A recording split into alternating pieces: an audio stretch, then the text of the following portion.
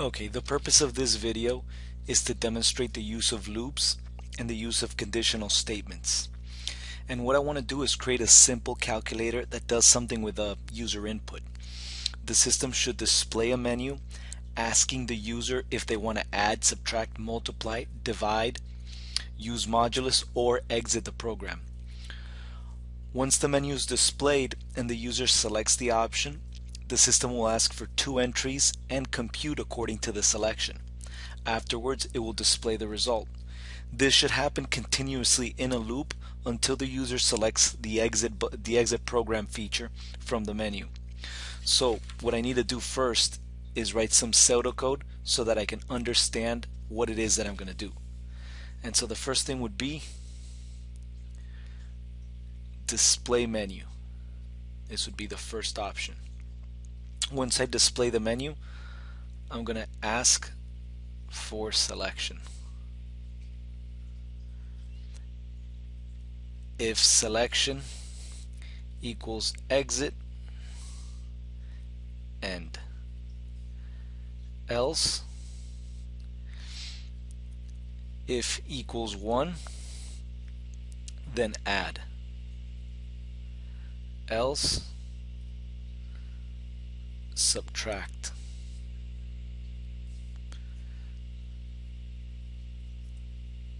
Else if it's equal to 2, subtract. Else if it's equal to 3, multiply, and so forth. The point here is what I want to do is organize what I want to do with the code based on some pseudocode, and this allows me to kind of see where it is that I'm going to take the code. You can also do the same with a flowchart, which I'll demonstrate now. Oh, sorry. Back to this screen. And what I'm trying to do, there we go. Delete everything. Okay, so what I want to do now is maybe draw out the flowchart so that I can kind of see where my code is going. This is kind of the design phase that is used before you start programming. So let's go ahead, choose my pen again, and I'm going to start here. And so the first thing based on the pseudocode is going to be show menu.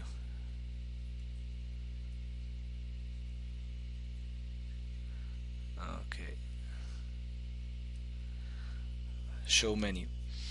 And okay, so the first thing that I do after that is I ask the question, is exit, meaning did the user select exit? If the answer is yes, then I end the program. So this is if yes. If it's no, then what I want to do is I want to get the numbers, meaning the input from the user. Okay.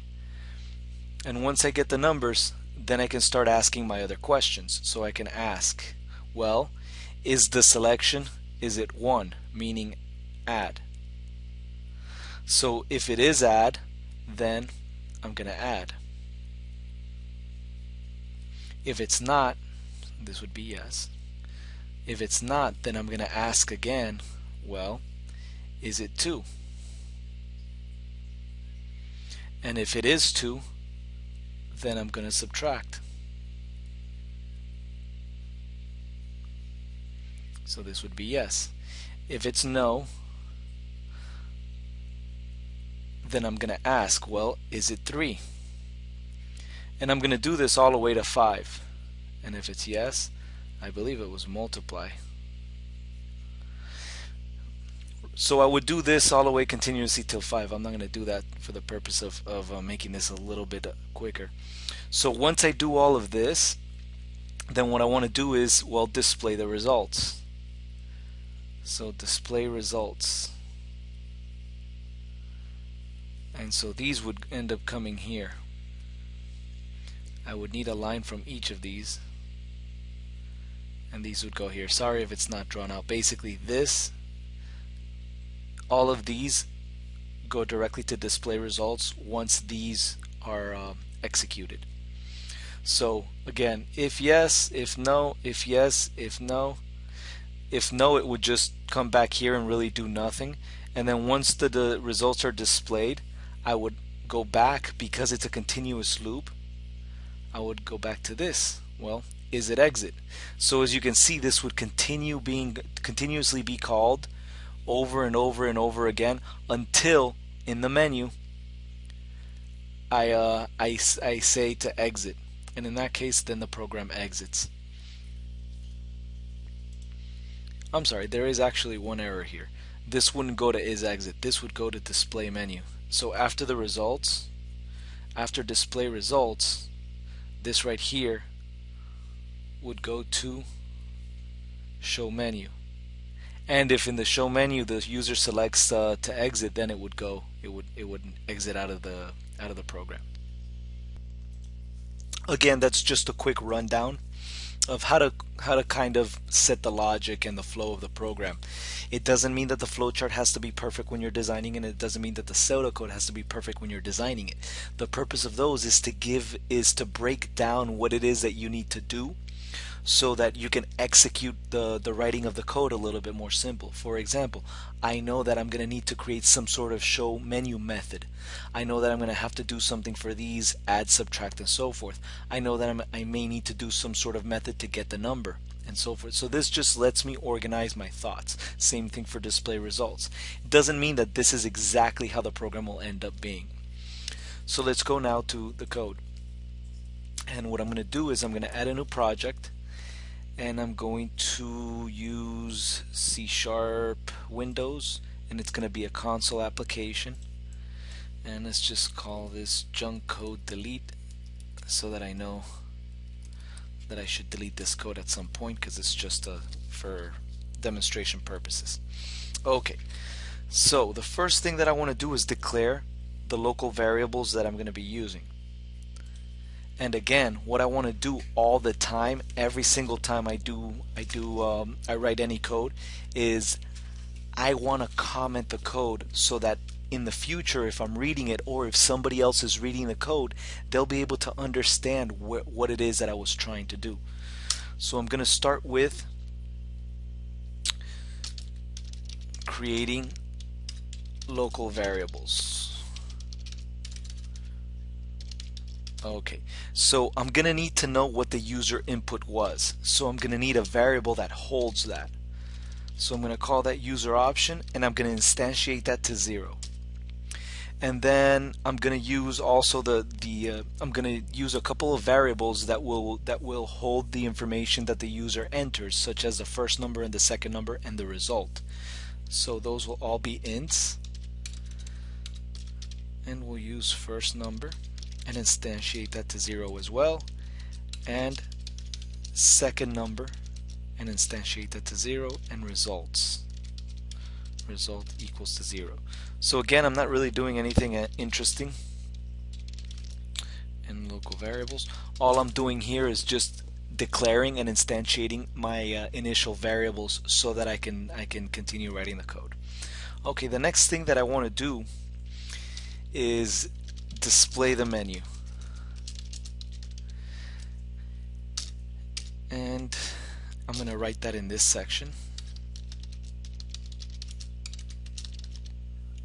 And so because I want it to loop continuously, then right off the bat I know that I'm going to have to create some sort of, if I look back to the code, to the pseudocode or to the flowchart, I'm going to notice that this is based on the user action. So for example, going back to this, I'm showing this menu until the user ends up selecting exit, and then it exits out, which means I have to display the menu first before the option is selected.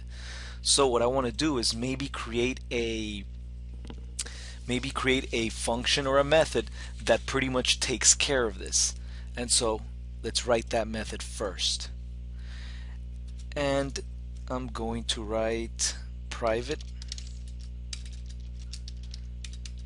static int display menu. What this will do is it'll return the menu selection that the user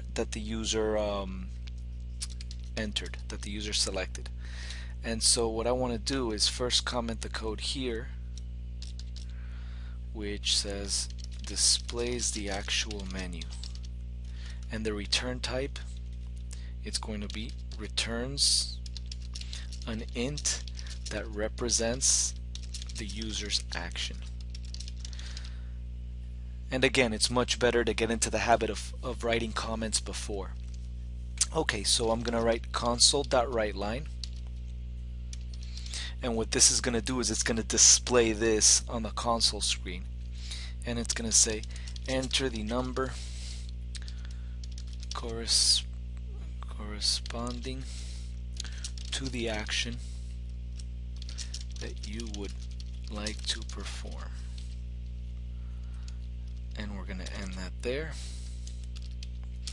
And we'll display another line. And I could have written this in the same line, but for the purpose of readability, I'm going to separate it. And so 1 is going to be addition. And I'm going to add something called environment.newLine, which does a carriage return line feed so that it looks a lot more organized. And then 2 subtraction plus environment.newLine plus 3, which is going to be division, plus again environment.newLine plus, and as you notice, I can just come back down as long as I don't have a semicolon like I do here. I can continuously write code, and this code belongs to the top portion. And this plus between this string 1 addition plus the environment.newLine, what that is concatenation, so it's just adding to that string. Okay, so I have division, environment.newLine, so I would need 4. Let's see, I have addition. Oh, I'm sorry, this was multiplication. And this one is going to be 4, it's going to be division. Plus environment.newLine. And 5 is going to be modulus. Plus environment.newLine. And like I said, I need to be able to exit out of the program, so if the user enters 6, it's going to mean end program. And there I go. So that's basically all this is going to do. It's going to display the menu. However, I still need the option. So it displayed the menu, but I need the user to be able to enter that option and for me to do something with that option. So I'm going to write get the option code. Okay, and to get the option, I'm going to create something called int option value, which is a temporary variable, and I'm going to use something called try catch. And what try catch is if something was entered that I did not expect, instead of crashing the entire program, it gives me the ability to account for it. And so because I'm doing this, option value equals int.parse console.readLine. Because I'm doing this, and I'll explain this in a second, this could crash really badly. And so what I want to do is be able to account for that. Since what I'm expecting is the user to enter either a number 1, either a number 2, either a number 3, and so forth, because the instructions are enter the number corresponding to the action that you would like to perform, then I'm expecting a number. Console.readLine, however, returns text, returns a string. So what I'm saying is, hey, whatever the user entered here, make sure you convert it or parse it into an int and then save it to this.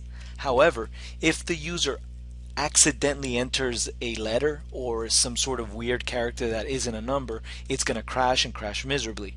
And so what it's going to do is it's going to say, ooh, no, there's an error here, and it's going to right away go to the catch, and it's going to set the value equal to 0. So now I can just say return option value, and I'll deal with that 0 at a later time if it's an error in input. And so that is how my display menu will work, and I have that code ready to go. Okay, good deal. So now I can go back to my original place to displaying the menu. So because again this is a constant menu that's going to be displayed until the user selects 0, then what I want is while and user option. So while user option is not equal to 0, I'm sorry, it was not equal to 6, then I want to basically do all this. Now notice that the first time that it runs, it cannot be equal to 6. It's impossible because I automatically set it equal to 0, meaning the user option is 0. It means I just started the program. So go ahead and execute. So you are guaranteed that this program will execute at least once. You are guaranteed that the menu will at least be shown once. Afterwards, I can say user option equals display menu. So now it displays the menu and it returns that number that the user selected back into here. And I can say, okay, well, if user option is equal to 6, meaning if the user told me, hey, I want to exit the program, then return. And return will just exit out of the code completely.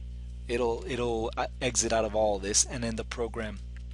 So now what I can do is, okay, now I need to get the numbers. And if you look back at the flowchart, you'll notice that I show the menu. If it's exit, it's going to end. Otherwise, it's going to get the numbers. So we're following the sequence of the flowchart. Okay, so get the numbers. Well, the thing is, there are two numbers here. And I want to be able to ensure the user to enter the number and then maybe do some sort of validation to make sure that they are in fact numbers. So this is a great place to specialize the code and write a method that just does that pretty much just accepts user input and obtains a number. So I'm gonna write private static int get number, and that's going to be the code. And so what I want to do is I want to use a try catch. Again, anytime that you're messing around with users, with user input, and messing around with stuff that users are going to enter, you can never assume that the user knows what they're doing. Therefore, you need to ensure that you check what it is that the user is doing so that you understand the results that are going to be obtained. So right here, get the number and parse the result. And so to get the number, I'm going to say int number equals int.parse and then console.readline. That's all it's going to do. So, and then return number. So what this is going to do is it's going to call console.readline, and whatever number the person entered, whatever, really it could be anything, but whatever value was entered, it's going to try to parse it into this and then put it into this variable.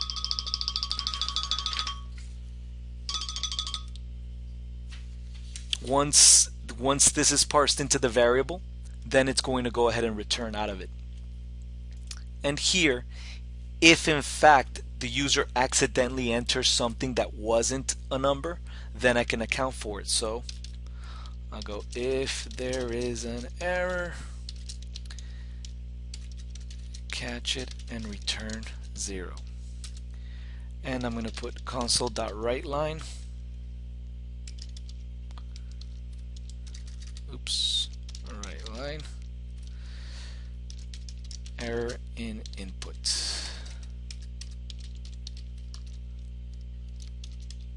And then simply return 0. Exactly as that. And there I go. And what this allows me to do is, since there's two numbers, I can call this twice instead of having to write the same code. And I can comment this as gets the number based on user input.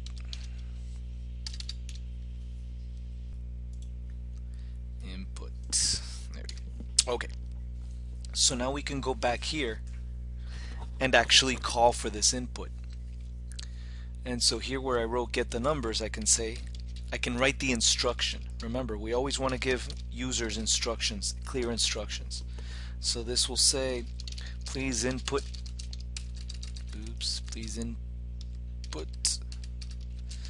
the first number and hit the enter key. Okay, so that'll give the instruction, and now what I want to do is actually get the number. So I have that local variable that I had declared called first number, which is right here how I declared it, and so I'm going to set first number equal to get number, which is that function that I just called. And then I can copy and paste this code pretty much for the second number. And so in this case I'm going to write, well, second number, and then just change this to second number. And so as you can see, what this does is it helps me reuse code. So instead of having to write those lines of code twice and check twice and all that, all I need to do is just call that function and store it in a second variable, and that's it. I'm done. Okay, so now if we look on our flow chart, now we got the number. So now we need to determine what it is, if it's 1, if it's 2, if it's 3, and so forth, so that we can perform the operation that's needed. And so we're going to go back here and take action. Okay, so if user option is equal to 1, then I want to use addition. And so what this is going to do is just, well, execute whatever code I have here. Oops. So the addition is just result equals first number plus second number. Nothing different. Okay. Else if user option equals 2, and same thing, result equals first number minus second number, and there I go. And so I'm going to do this pretty much for each action and change the result accordingly. So here, this is going to be 3, this is going to be 4, this is going to be 5. So I'm going to change this to 3, change this to 4, and change this to 5. And so if it's 3, it's multiplication, so I can change that operation.